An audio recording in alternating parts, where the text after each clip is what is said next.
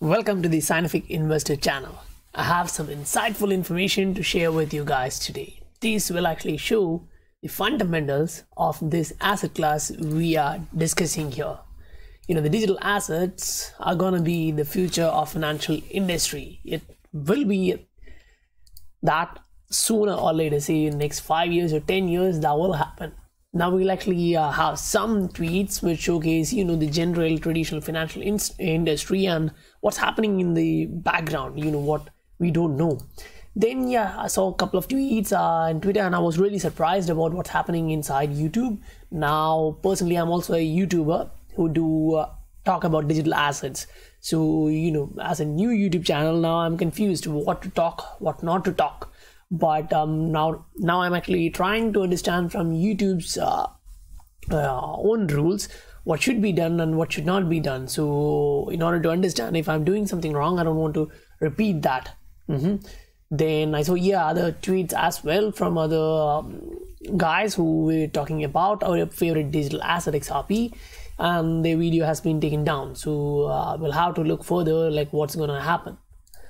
Now we'll actually look at technicals of our digital assets as well and try to discuss similar patterns or scenarios forming in the charts. Say this is a daily chart. We'll go through different scenarios where we had similar indications from the MACD, stochastic RSI, and the price fluctuation.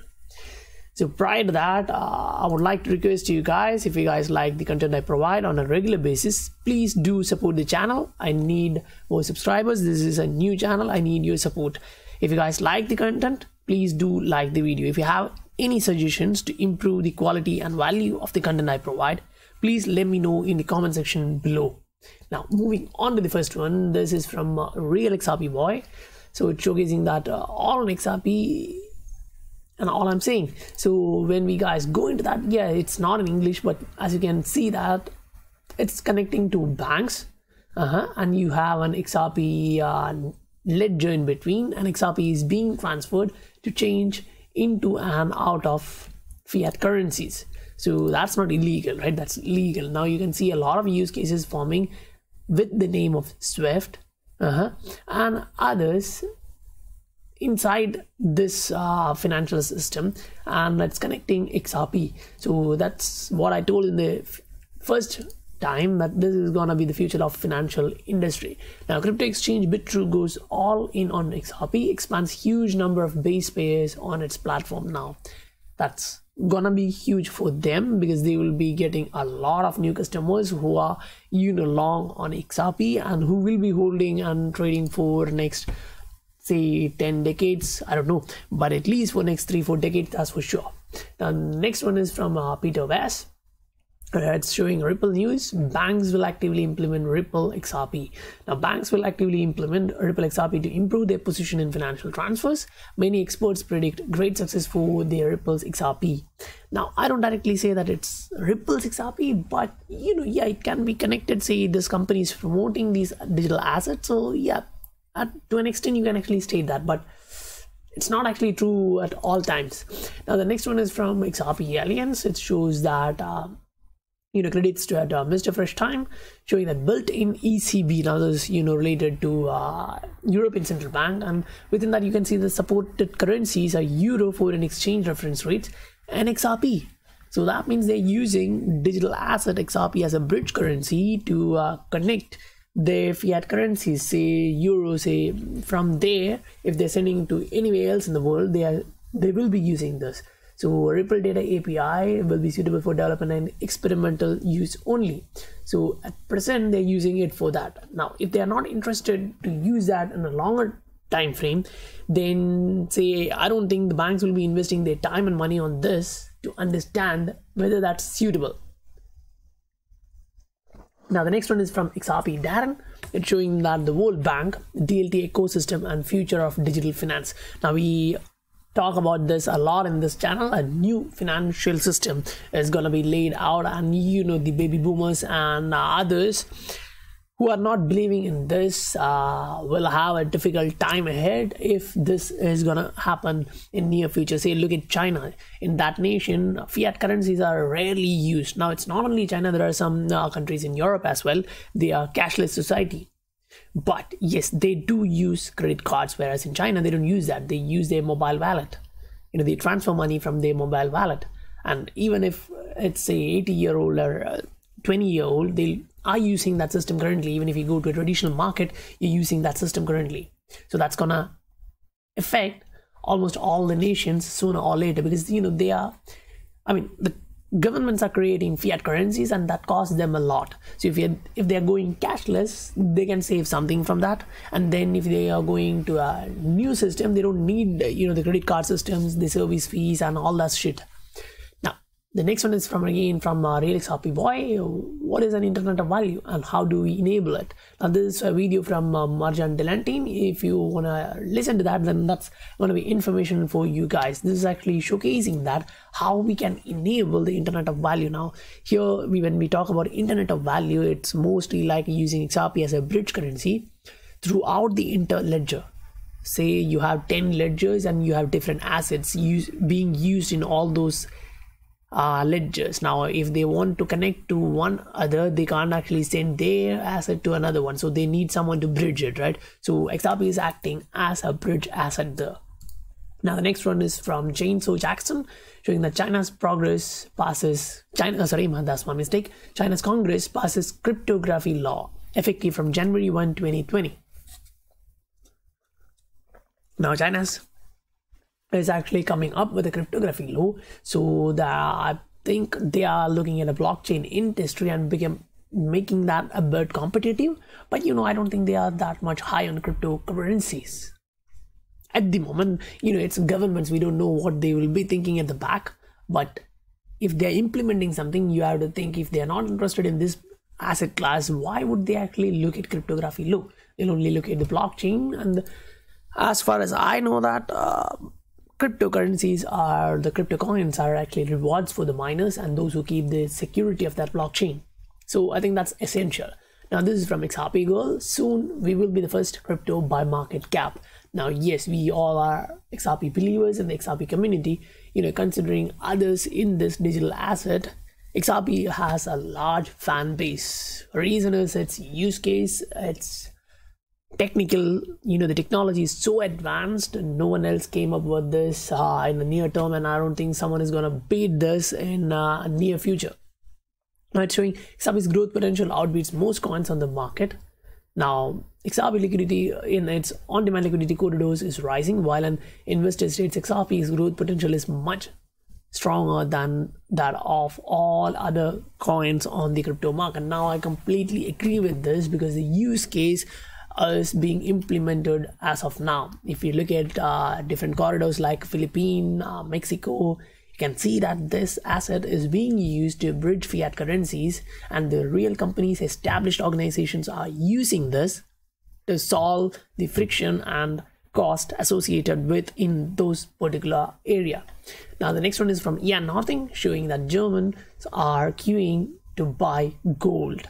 Now, the limit has been dropped from 10,000 to 2,000. Only 2 years before, it was 15,000 euros. So, the rate at which you can buy gold is coming down, and governments are, enabling people to buy gold. Now, in my aspect, I'll say that it's kind of allowing them to buy gold instead of going into digital assets, because they don't want them to use digital assets, because that will reduce the capability of governments to censor or to say, no, you can't do that. Say, if I'm sending money to my loved ones in another nation, why the shit do I have to wait for 2-3 days and pay 6 to 8% in fee? I don't want to do that, right? So that's why if I'm using a digital asset, I can do that in seconds with minimal fees compared to what I'm paying in financial institution. Now, this is from Spiro. If you guys really want to go through this, I'll support you guys. This is in my channel, or you can directly visit at o_rips. This is actually showcasing that if a 12-year-old child can understand what's happening in the banking industry, why can't you understand that? Now in our channel we have actually discussed about this in a video previously, talking about how money is created and how the inflation rate and interest rate is reducing your purchase power. Now most of the common man do not understand this. They keep their money in the banks and they are looting them. They don't understand why. Because say for an example, as we discussed previously, you put $5 in your bank account, say it's a dollar or yen or any other currency which you like. Say you can buy 5 coffee with that $5 as of now. Consider after 5 years, will you be able to do the same? No, that's for sure, right? Because the inflation is there. Say if you're taking some countries that it has 2%, others 6%, others 10, 20, and if you take countries like Venezuela, you have skyrocketing inflation rates, 10,000, 12,000. So yeah, we don't have to talk about all that. But say if you're buying the same $5 of digital assets today and looking to buy a coffee today, yeah, it'll be more or less same 5 coffees. But after 5 years, it may be 50 coffees, 500 coffees. Now that's just pure speculation. But if you look at the history, it supports what I'm talking. Say take last 10 years and look how the value of fiat currencies has depreciated, and look at the digital assets, the price of them has been appreciating from last 10 years. Just look at the lows put in by say Bitcoin.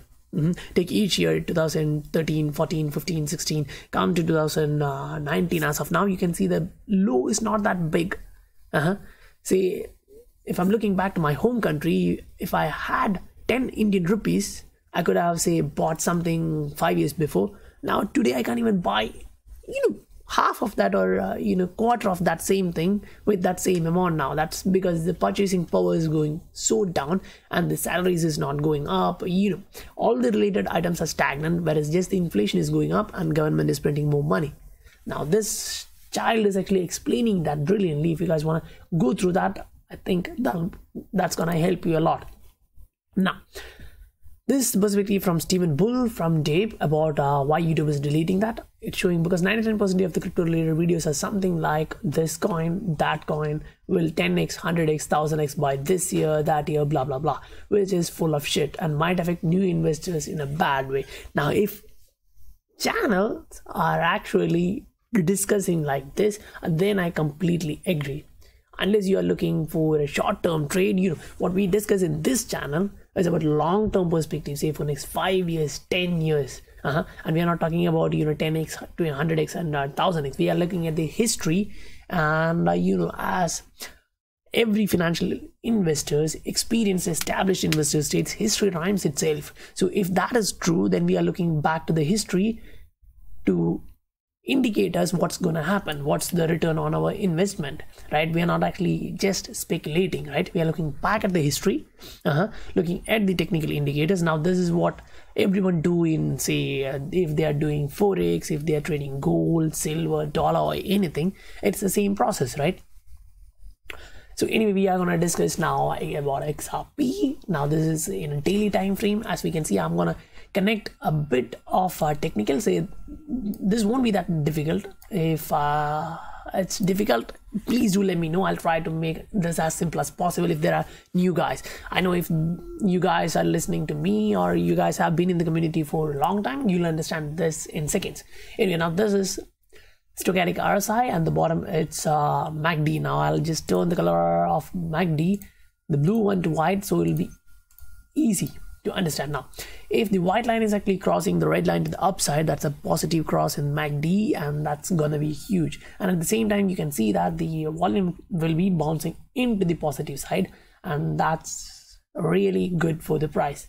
Now if at the same time the stochastic RSI is at our bot area, that's also a positive sign.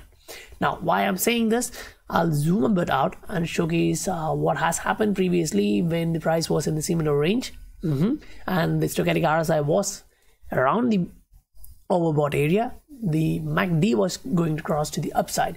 If you see that, what you can see is the price did appreciate. Now at that particular aspect, it was around 60%. Now we are not sure whether the price will be appreciating the similar percentage, but I personally expect it to go a bit up based on these technicals. Now if I zoom out even a bit more and look at it on a different time frame, say August 12th of 2019.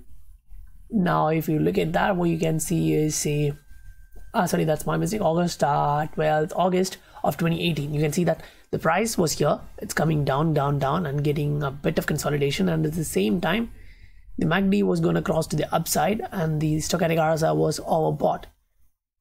Now from that time, price corrected a bit and then moved to the upside. Now yes, almost all the time it is not repeating itself, instead it is rhyming itself. So if you are prepared to take that possibility, then you will have a potential profit.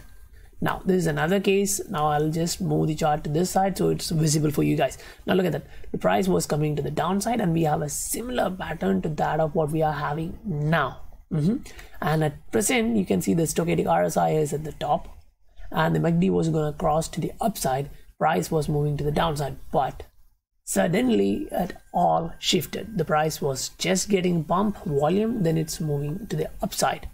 Now this is what I was talking about. Like, if you guys understand what I'm trying to explain here, then I believe you will have a same perspective like me. So now this is not just my perspective. If you guys want to go through the chart, you'll understand what I'm trying to illustrate. Now we'll actually go into a 1 hour chart of XRP and try to put a perspective on what's happening now. Now in our last video we actually discussed that the price is actually moving to the upside like this, but it has broken to the downside. Now that's actually a negative case. You should be cautious if the price is gonna go a bit down.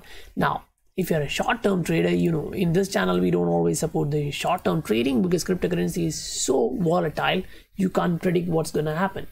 But if you are doing that, then you should be looking at the moving averages. If they are actually coming closer, then yes, there is a potential chance that the price may go down because this will be acting as a resistance in this particular area, along with this trend line support previously and now turned into resistance. So the possibility is that the price can revisit this area. So that's the low we put previously, and if it's not being held, then we may see lower lows. So in that aspect you should be prepared. Now looking at a 4 hour chart for XRP, zooming a bit out and looking at the overall trend, now we can see that in overall general trend, if we zoom out and draw a couple of lines, say this will be the support area as we know, and this will be the resistance area. So if the price is not moving that much, this is gonna be bad. Now if the price doesn't manage to come above this moving average, that's going to be bad, because what we can see here is the 20-day moving average is going to cross 50-day moving average to the downside, and that's a bad news. Now if we are looking at that on a 12-hour chart, the price is still below the 20-day moving average and there is no bad cross or the death cross. So now we'll actually move on to discuss the price of Ether, and then we'll look at BTC. Then we'll compare XRP and BTC in charts. Now for me and my eyes, I see the chart of Ether is acting more or less similar to that of BTC chart. So the pattern is forming like this, and BTC is also trading within this trading range, I mean this pattern. So as you can see that the price has visited the bottom, so it's kind of bouncing from there. I don't know whether the price will be retesting that area, but what I can indicate is the RSI is at the top and the MACD is crossing to the upside. Now usually in a bull run that's a positive sign, but as of now we are in a negative trend or a bear market. So the correction for this particular upside is almost completed. Now that's my perspective, because we already came around 66% down. Because if we look at the chart of Ether and look at the history, we can see that the price corrections have been there, and we have been correcting to that area, say minus 70%, minus 60%. So say if that minus 70% is to happen here, say this is our top, which is at 362, and the 72% or 72% will be somewhere around $99. Now if that happens, say even some of my positions would be taken out. You know, the leverage, some of my leverage positions have stop loss around 100. So yes, if the price is going to visit around 99, even my positions will be taken out. But yes, as if the price is moving towards 105, then yes, for sure I'll be lowering my stop loss, because I believe in this asset class for long term. so I'll take down my stop loss. I'll just add in more margin. Now we'll actually look at XRP to BTC and see how the price is actually reflecting there. Now, as we discussed previously, the price is still stagnant. Say from last 2-3 days, the price is moving in the same area. Now, if you look at that on a 4-hour chart, yes, you can see that the price actually came a bit down. Now it bounced a bit, then it retested this area. Now, if we can call this a double bottom, I'm not sure about that as of now because the pattern is not yet completed. So if we need that to happen, then this area, say this support and resistance area, needs to be broken. So if it is being broken to the upside, we can consider this as a double bottom. That's a potential trend reversal pattern. So if that happens, then that should be good, unless we break above the 200-day moving average on a daily chart, because on a daily chart it's still way up here. Now we look at BTC to USD, and we'll wrap up our video there. So this is BTC to USD, and as we discussed previously for Ether, we can see that the channel is still valid for BTC, and as other chart analyst states, you can see that this is either a double bottom because it's bottoming at the similar area, or it's respecting this trend line support. Now, once it was bounced from this area, the stochastic RSI is at the top and the MACD crossed to the upside. Now that's actually positive news, but the price didn't actually manage to come above the 20, 50 and 200-day moving average. This moving average area is still acting as a resistance. So unless we manage to come above this price range, it's still bearish. But yes, if you are a potential investor looking to invest in this asset class for the next 5 years, without leveraging yourself, then it should be a good area, because nothing is predictable in the crypto sphere, but you can be prepared considering what happened in the history. If you look back at the history, there was a correction. Yeah, we all agree there was a correction, there was a capitulation, there was a correction. Then once we had first leg higher, we corrected to the downside. Now yes, we did correct to the downside. So if you guys want to check what was happening during that time, then zoom in a bit on what was happening during that area. Say we appreciated 350%, so just take 350% from the bottom. You'll see it's somewhere here, right? So once we reach that price point, we'll check how much was the correction Bitcoin made during that run up high. So it was around 35, consider 35%. So if we look at what's happening now, you can understand that the price didn't manage to hold around 33%, whereas it corrected around 50%. So for me, I consider that as more valid area to buy, because say this was 3,000, now this is 6,200. So it's kind of doubled, right? Yeah, if you didn't manage to take out your profit around 14,000, still you double your money here. Which financial institution like banks or others will be giving you that? No, nothing, right? So that's why I'm so bullish about this asset class. Now, as we discussed, the fundamentals of this asset class is actually increasing day by day. So if you guys want to keep updated about this, you can visit my channel on a regular basis. I'll be coming up with all the positive and negative news as it comes. So that's it for today. I'll be wrapping up the video here. I would like to request you guys again, if you guys like the content I provide on a daily basis, please do support the channel. So hit the subscribe and like button. I'll meet you guys on my next video. Bye for now.